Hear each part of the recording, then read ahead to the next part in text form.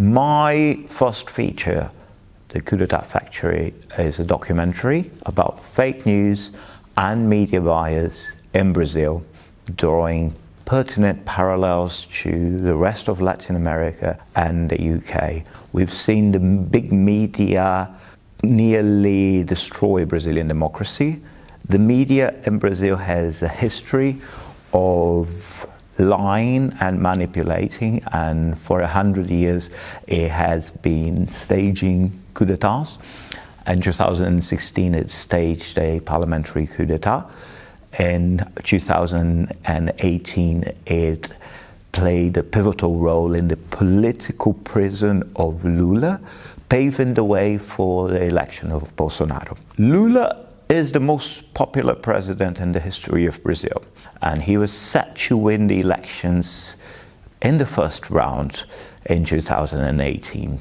The media were not very happy with a left-wing government that had won 4 consecutive elections. Thereby, they helped to stage a very careful lawfare campaign. What is a lawfare campaign?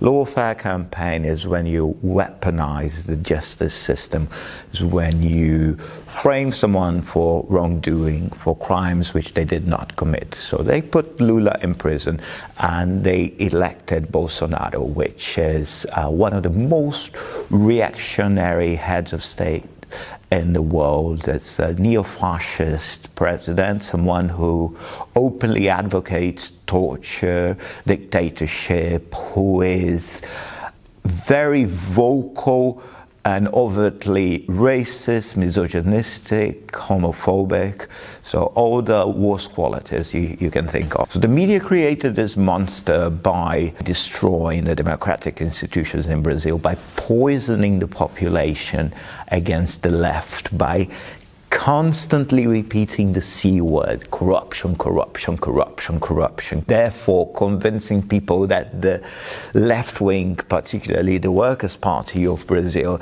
is a criminal organization, and creating a literal culture of hate. Brazil got to a point where you couldn't wear red on the streets. You would be considered a communist. It may sound extreme, it is accurate. And the media is responsible for creating that culture of hate.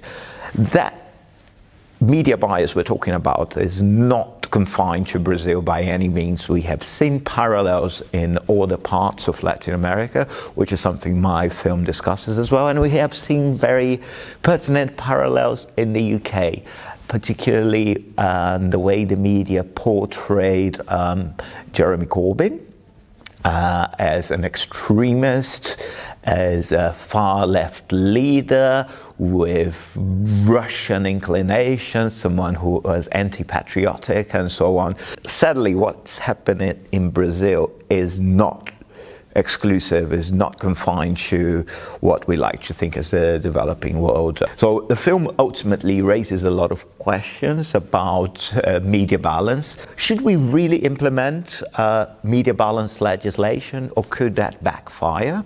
I mean, are the media really intrinsically against the left? And what can we do in order to stop history from repeating itself? We've seen coup d'etats in Brazil and in pretty much every Latin American country in the past 100 years, always enthusiastically supported by the media, who is almost invariably owned by billionaires, and also with the tacit support from the United States.